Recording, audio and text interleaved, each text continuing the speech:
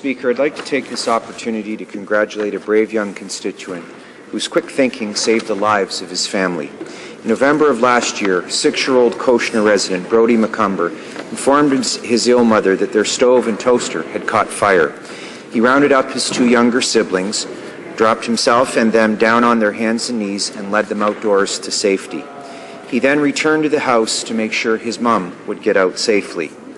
Now, prior to the fire, Brody had learned about fire safety and fire prevention at school and knew exactly what to do when faced with heavy smoke and flames.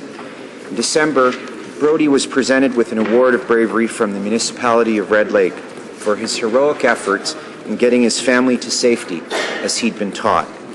This is a perfect example, Mr. Speaker, of how fire safety and prevention programs in the schools are essential for the safety of students and their families. Mr. Speaker, Brody is just another example of what's so great about the great Kenora riding. The honourable member for Vancouver East.